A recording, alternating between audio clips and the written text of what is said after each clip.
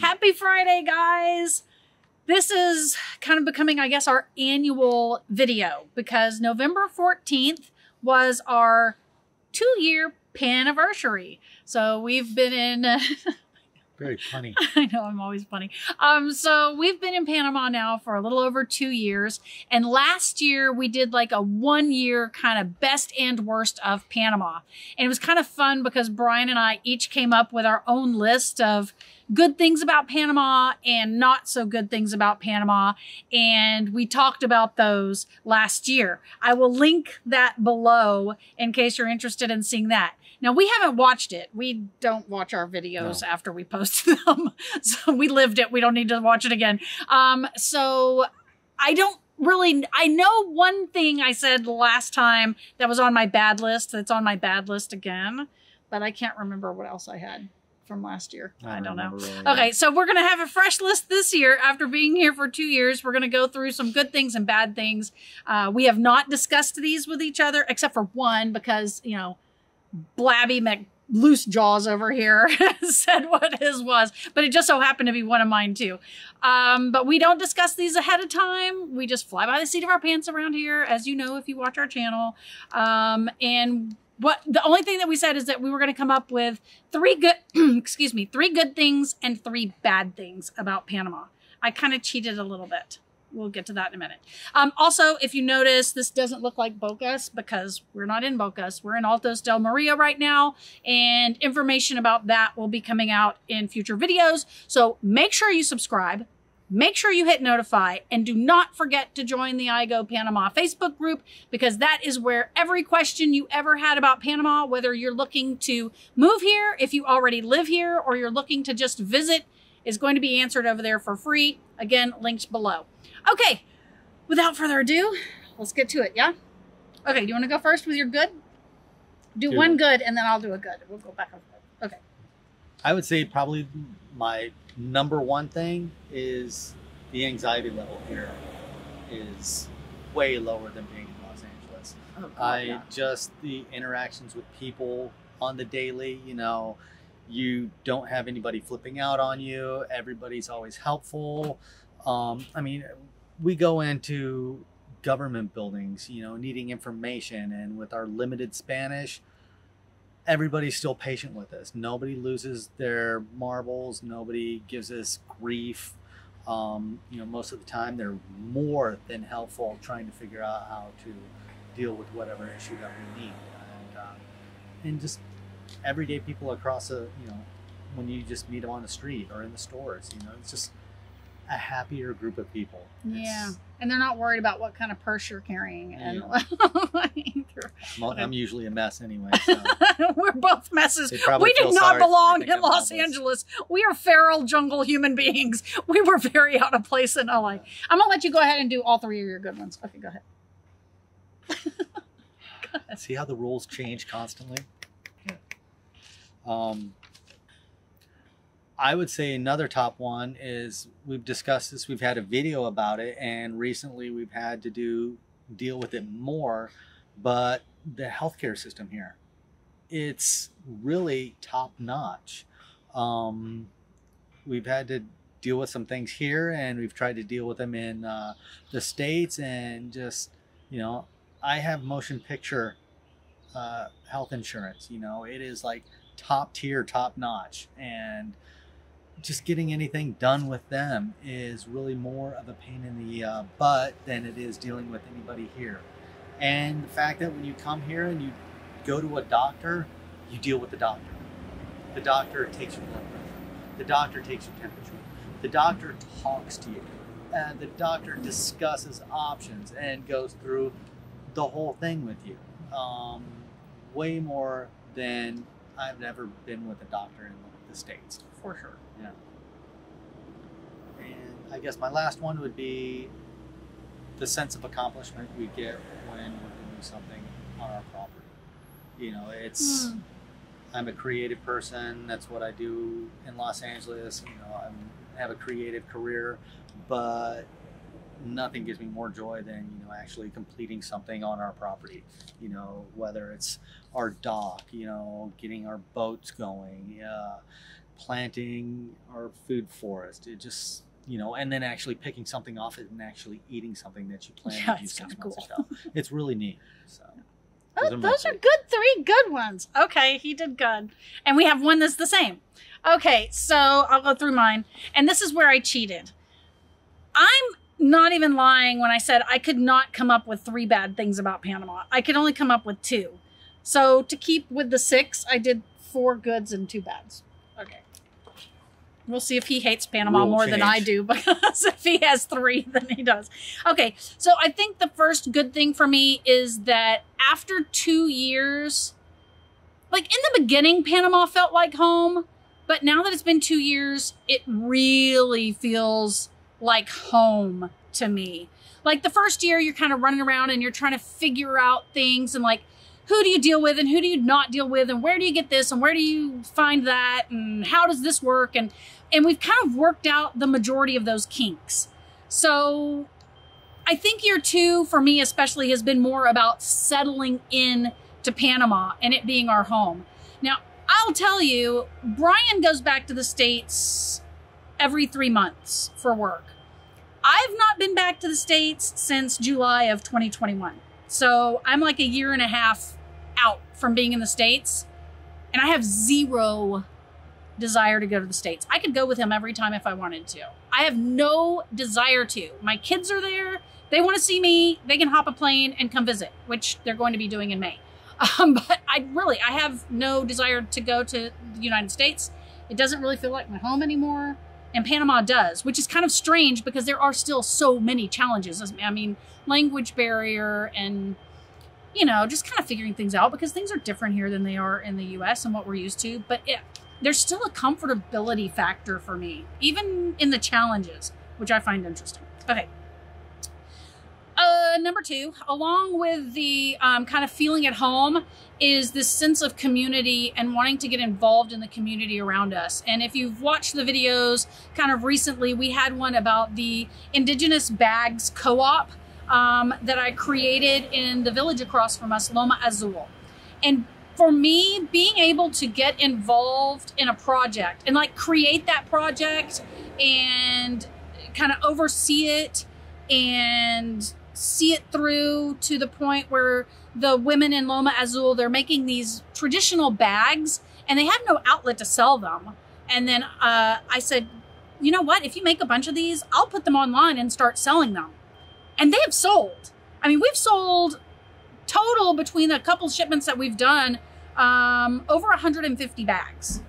So we're doing really good. And the ladies of Loma Azul are benefiting. And it does my heart good knowing that not only is Panama the place I chose to live, but that I can kind of integrate myself into a community that A, does not speak any English at all. There's no English going on up there. Zip, zilch, zero, none. But getting my ideas across to them forming a co-op and getting involved and making the bags and being so excited to have that opportunity. It's just been, I hate the word blessing, but it's just been very fulfilling for me to be able to give back to Panama in some way because I feel like the country's given me so much. Again, I'll link the Indigenous bag information down below. We'll have a new batch of bags in February. Okay, next is one of the ones that is Brian's, and it's the medical care. So you haven't really experienced the medical care here. No, just so everything. So he goes and takes my experiences and passes them off as his own. But he's exactly right. I've been dealing with some very frustrating medical issues, and I'm going to actually start talking about that next week because there's some serious stuff coming up that's actually happening next Friday. So if you're interested in medical care in Panama, definitely subscribe because I'm going to be talking about that and talking about my experiences here. But it's everything that Brian said, and I'm going to get more into detail about that next week, about being properly diagnosed after being misdiagnosed in the United States by UCLA Health in Los Angeles, one of the top medical centers. And then I go and get diagnosed properly, finally, in Hospital Chiriquí in David. Okay, so The medical care here, I have been very, very happy with it. And if you watch next week's video, you'll see why. And then my fourth good one, because I cheated, is amenities. We always knew we could get Amazon here and get anything we wanted delivered here, but we really didn't utilize it at all that first year. No. We didn't. I mean, we're just so busy just running around like chickens with our heads cut off, just trying to figure out Panama. But now we've really leaned into the Amazon. So anything that we were living without, we can now get it. And, you know, it's not that big of a deal usually. I mean, usually we can find most of the stuff we need in Panama, but sometimes we need specific things. Like, I'm an online teacher and I teach sciences, and sometimes I need, you know, lab equipment and things like that I'm just not going to find in Panama. So I can order it online via Amazon, and I will have it within easily within 2 weeks of ordering it on Amazon, generally way less than that. I had a super craving for red vines, that licorice that you will never find in Panama. And so I ordered it on Amazon, satisfied my craving, and moved on with my life. So anything you want to get, you can get it here. You might have to use Amazon, but you can get it here. All right, bad. How many bads did you come up with? Yes. Well, you told me 3 because those were the rules, so I came up with 3. Notice group members how my husband follows all the rules. Try it. Okay. I'm going first again? Yeah, you're going first again. Right. Well, first one, if you paid any attention to anything that happened this summer, protests. It's a pain to any Panamanian. You know, it affects everybody across the country. You know, we had over 2 weeks worth of protests countrywide that just shut the whole country down. It's just shut Panama completely down. It was a hard time getting vegetables. Luckily, we got stuck in a very, I want to say, nice bubble, and it really didn't affect us much at all, except for the fact of not being able to get home or to see our dogs. But, you know, they could care less. They got their food and they were happy. And they had Popsy. You know, Popsy let them do whatever they want. They're like kids, and, you know, sitting there with Grandpa. So, yeah, it never really seems to solve much. It just seems to prolong everything. So, you know, it's not my place to tell them how to protest or whatever. It just gets frustrating for us and, you know, and Panamanians as well, because, you know, all you have is one small group, and it shuts the country down for the rest of the Panamanians who are trying to get stuff done. So it affects everybody. Number 2,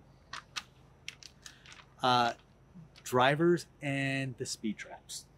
If there's any monies coming into Panama, they're all coming from him, from speeding tickets. 2. See. 2. And how many did you get off on?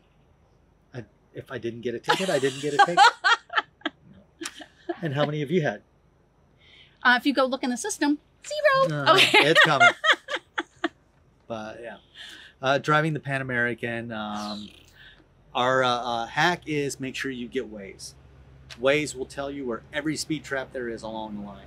You know, because what happens down the Pan American, it goes from 100 kilometers an hour to 40 to 60, 80, 20. It just jumps for no rhyme or reason, and they always seem to put the speed traps right in the same spot. You know, and then you have the bus drivers, which are, you know, basically kamikaze drivers, and it gets a little out of hand. You know, and I come from driving a motorcycle in Los Angeles, so I deal with it pretty well, but it's still a little frustrating. Yeah. I mean, number 3, like you said, it was hard to find things you didn't like, but the one thing that has kind of disappointed us about our property and where we're at is we thought we would come across more wildlife. You know, it's the ocean life is great. You know, with the stuff that we've seen off our dock, you know, we've seen tons of animals there. My God. But as for mammals type animals, you know, we see plenty of frogs, plenty of snakes, you know, stuff like that. Birds, sloths. Sloths are pretty much the only thing I've seen on armadillos. I've seen 3 baby armadillos, and we've seen a squirrel. So, I mean, other than that, you know, problem is with the area we're in, with all the indigenous, they tend to eat everything. So there's a lot of hunting there, and nothing goes unscathed. Yeah.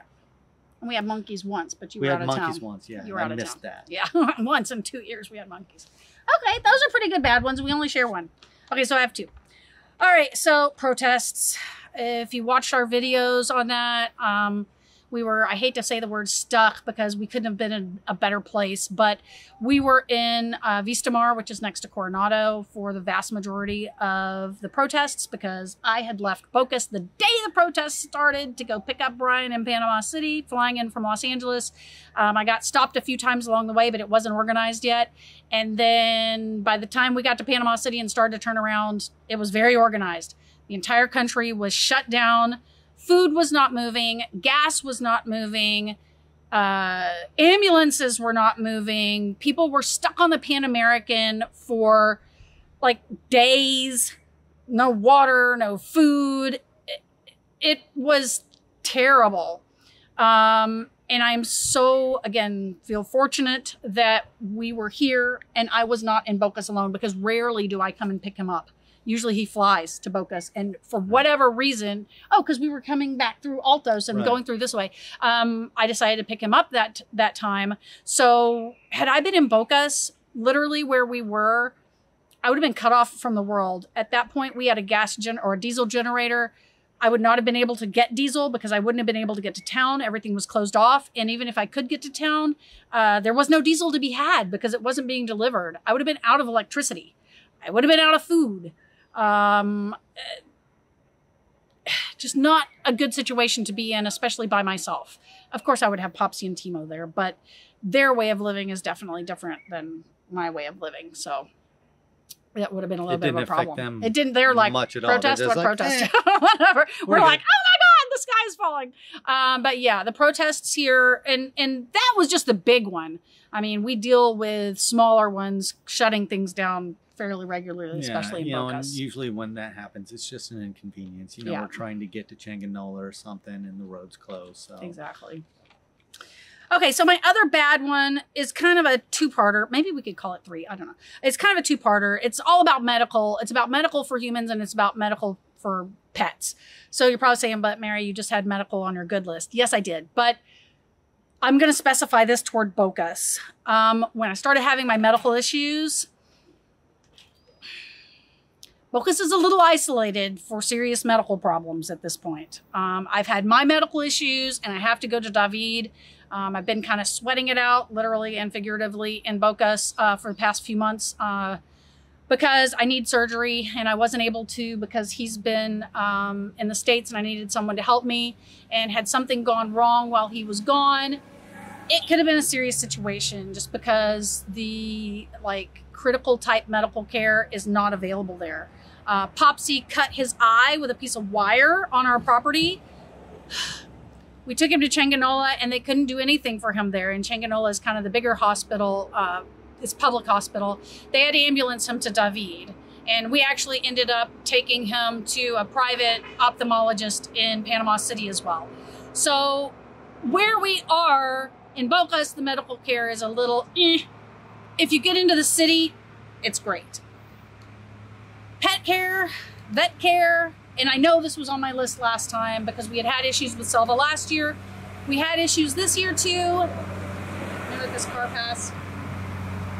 And it's the same thing. Just the vet care in Bocas is just not anything for something critical. Like if your dog needs a shot or needs to be spayed or something like that, they can pretty much deal with it. But there's no x-ray machine in the entire province.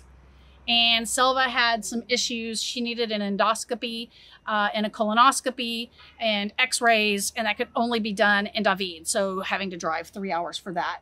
So that was pretty good. That was vet Don Henry or Don Henri. Don. I guess it would be, I don't know. And then we also have another vet that we really like that's in Panama City, and that's Grupo Felino y Canino.